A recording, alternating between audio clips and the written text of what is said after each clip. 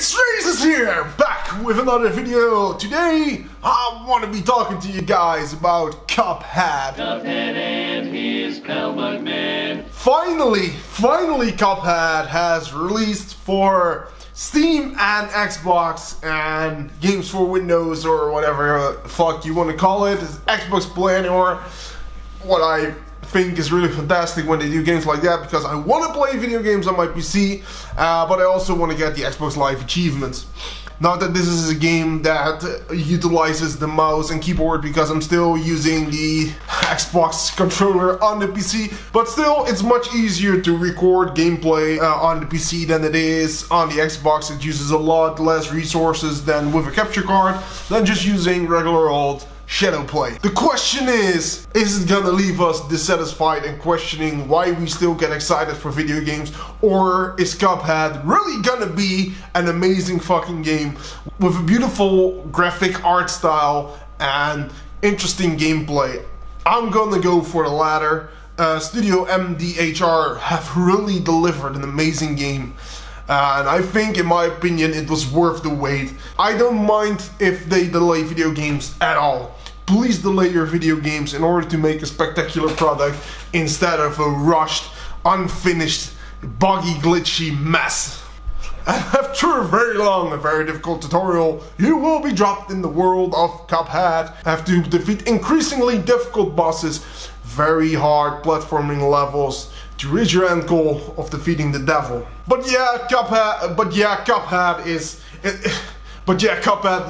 looks amazing.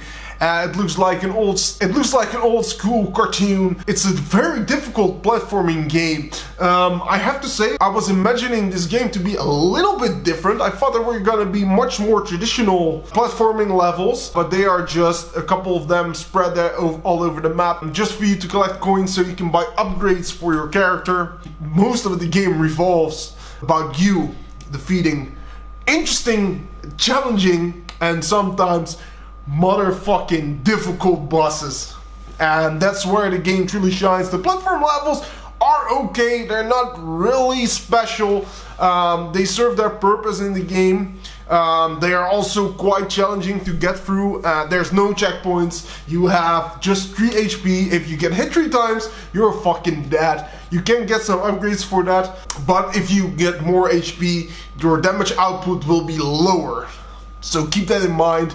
If you're gonna take a couple more hits, also your enemies are gonna take a couple more hits before they kick the bucket. That left me with the question, is Cuphead challenging or is it unfair?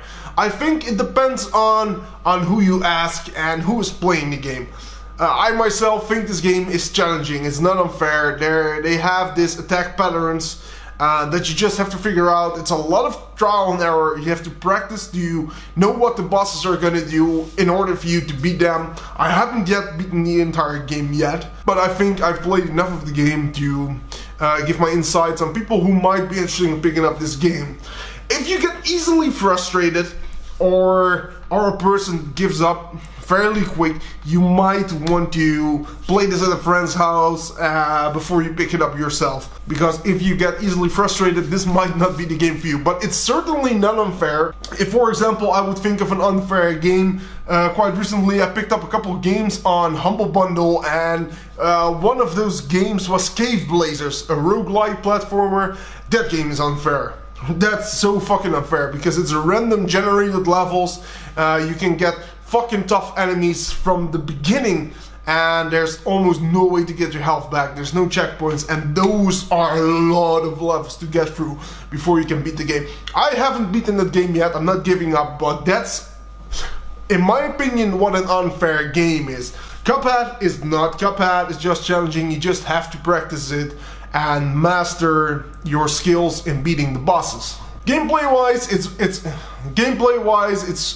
it's very solid. It's not something very spectacular. You have a parry, a jump, you can dash, and you can shoot. If you hit an enemy, you build up special in the form of little tiny cards in the bottom of your screen.